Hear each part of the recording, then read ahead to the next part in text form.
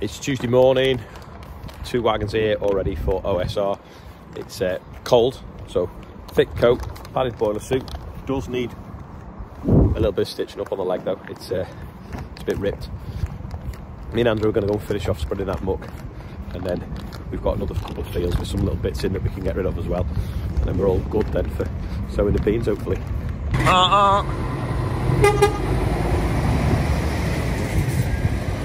Looking clean because it's only Tuesday. We've also got T20 in and Swinnerton's wagon as well, getting loaded.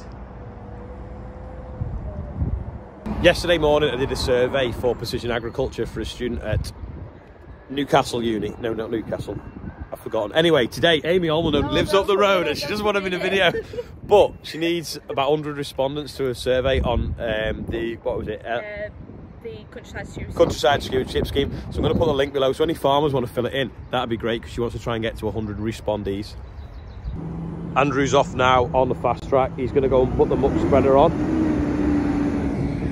I'm going to go up now on the Merlo and load him. I'm a little bit slower, so by the time I get there, he should have it on. Day 2 of taking the lights off the Xerion.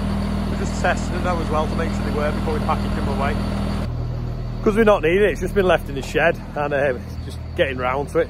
We want to take them off and weigh that rear deck, but it takes a bit of room fitting in the workshop. It's been too cold to do it, but it's starting to warm up a little bit now, so Rob's just on with it now. Got a new mount, I'm going to put it on here, see what it's like with time lapse going in the field, eh?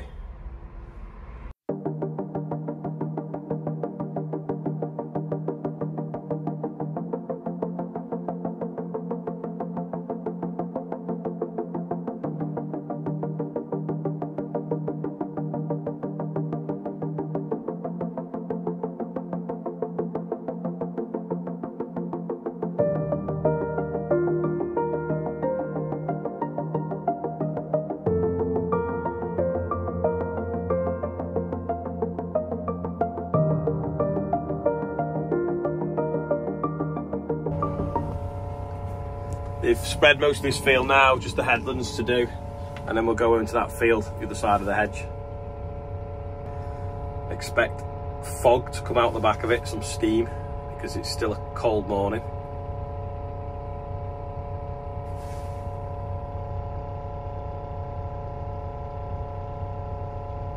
There we go. In other news, this clamp worked really well. Quite pleased with it actually. It's metal, you see, it's not plastic, and that's a really good suction cup. There's half a round bale here, so I don't really want to put it in the spreader in case it grabs it in one chunk and does a shear bolt, so I'm going to mould it up a little bit with the bucket, break it up and then just mix it in. We'll probably do it on the last spreader full, so if we do end up doing a shear bolt, at least it's not when we finish basically.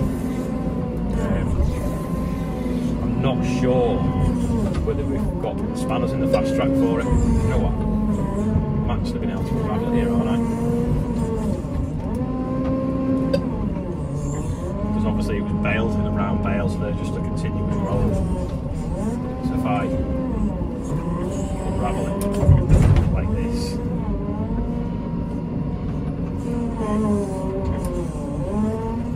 it's then we can chop it up then with the bucket edge.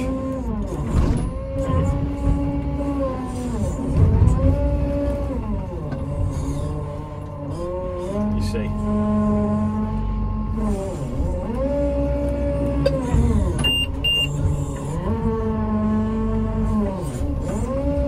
Well, it's longer than I thought this.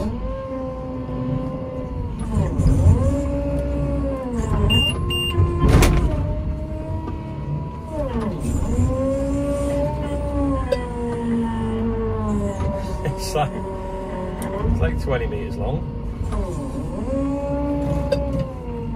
Probably could have done it by hand quicker actually thinking about it. No, it's not a bit lighter. Do that. Just get out and do it by hand. There we go. So unravelled all that now and then hopefully I can just kick this. There we go. It's like a big carpet. and I'll just chop it up now with the bucket.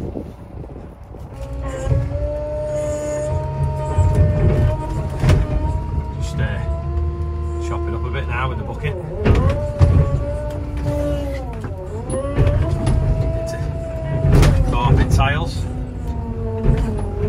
Miles and miles of carpet tiles, name that TV programme.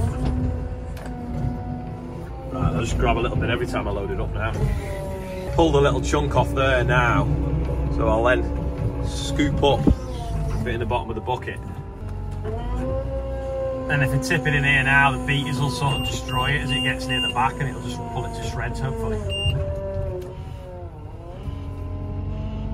When I say beaters, I mean the things at the back that look like teeth. Can you see them there? Can't focus properly. On the back of the machine, there you go, spinning round now, so they'll chew it all up, hopefully. Just finished now, so just buttering the wheel marks out, smoothing it off. Looks like hot tarmac, doesn't it? Or Back to the Future.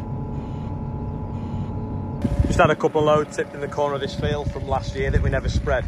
This is some OSR, and if you look now, it's just starting to come back to life. It's just starting to get a little bit of new green on it. You can see as well that the curb has worked, which is the spray that kills off all the grass and weeds. So you can see where the spray is turned on here.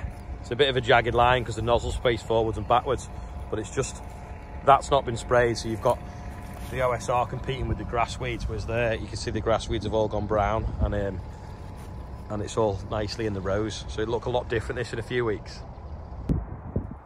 We've been spreading muck over there. We just come over the railway now to have a look. This is some wheat. I think it's a KWS champion, and it looks like it's winning at the moment. It looks amazing. It's really heavy ground this, but we hit it right in the spring because we spread some muck on it, sumoed it, used a lot of diesel, but we then drilled it with beans, then come and direct drilled straight into it. This wheat, you can see obviously the bean stubble sticking up, and it looks amazing. It's proper thick. And if we get another drought, with it being strong land, but it's established really well, hopefully it shouldn't be too much affected by the drought, but it looks amazing. Straight out the horse's butt, straight into the spreader today. See if you can guess what that guy does with that reg. This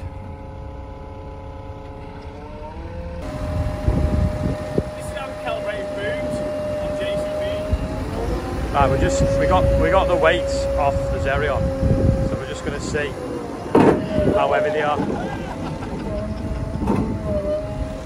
So they're pretty heavy, so we'll put them on the weigh bridge and see. Right, lift them on the bridge now.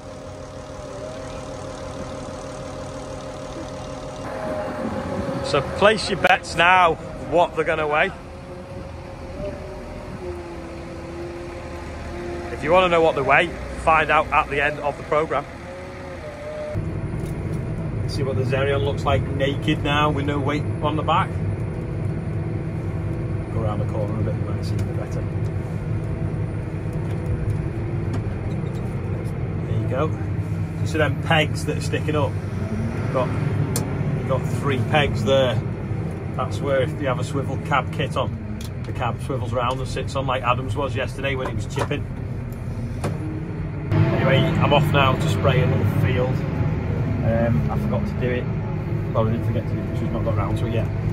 Fast track and Merlo are just there now. They're ready to set off behind me to spread muck behind. But I want to put the glyphosate on first, because if we put the muck on the top, it shades the weeds, and the spray won't kill the weeds because it'll land on the muck rather than the weeds. This field is all sprayed off now, so it's got a bit of a cover crop on it and quite a bit of volunteers, mainly wild oats through the year when we unsuccessfully grew sunflowers on here. Anyway, there's just a couple of load of muck just tipped there, so the sun's starting to set now on the muck spreader. Well, another load after this, and then there's another field to go to as well. In the winter we were just looking at fields that were dry to tip on when it was raining, so there's little bits everywhere that we tried or failed or found a dry spot. Not sure if we'll be able to find it, but a few years ago I parked here, took a picture and said Valentine's Day with the one I love, and it was the other bateman. This field had a cover crop that was sown pretty early, and you can see it's quite dead now. There's frost killed it off. You can see some like the buckwheat pods and things, not buckwheat, sorry, tillage radish I think it was, mustard and everything. So, but still the grass weeds in the bottom, so glyphosate should finish them off now. Today when I come to do the birthday bumper, I thought, hold on, handy these hoodies. Today when I come to do the birthday bumper, I thought it's going to be massive because it's gone up by nearly £300. Anyway, there was a huge donation from Paul James Fish Simmer, so thank you very much for that. But happy birthday. Harry Hanson is 16, Michael Howie is 29, Charlotte Wardman's 16, Paul James Fitzmaurice, not sure how old, but happy birthday. Simon Ward, Rosie says happy Valentine's Day. Don't forget, if you haven't wished your girlfriend happy Valentine's Day on the bumper, you've still got time to buy them a hoodie before midnight. Mark Brennan's birthday, Jez Desmond is 43, Jim Stokes is 54, Carla Smith, Tony Dowling, Gareth Pendleton's 18, and someone's put Joe Seals on it. I haven't spoke to Joe today, but happy birthday, Joe. And happy birthday anyone else if it's your birthday and you're not on the birthday bumper. So the lads were chasing me out the last field. They've now caught me up again in this one. So we're just going to spread that pile that's over there on here. Just look at this though, what the roots have been doing with the mustard. That's all nothing horrible, make me hand smell. But basically, this has gone in really deep and made big holes. You see there, see? Where the tillage radish and the mustard, and just look at this, maybe this has still got some seed in, but I think it, yeah, it's shed. See? The red seeds down there. Now this will be beans. Hopefully it'll look good. Another amazing sunset as well. Just got out because Andrew wasn't sure if there was a nozzle block. Look at the size of the roots on that, it's like a turnip. It's massive. Yeah, I'd say they've gone down and done tillage for us. Another one there. And that's what I've just kicked. Something's been eating them though. I missed it, but the bird flew off over there, landed in them brambles, then flew off again. And it was a bit smaller than a duck. Not a lot, but bigger, about the size of a partridge, but it had like a duck-shaped head and a long beak. But like longer than a duck. I don't know whether it would be a woodcock. Not sure. Well, that's me folded up, heading back to the yard now. But look at this. So I was going to leave you with that sky, but I thought I'd show you how heavy the weights were on the Xerion now. There we go, so they weigh... Is that it? Oh, 2.4 tonne. What did you say, 2.8? 2.3. 2.5. Pretty heavy then, aren't they? Just a massive lump of steel. So thanks for watching and I'll see you tomorrow.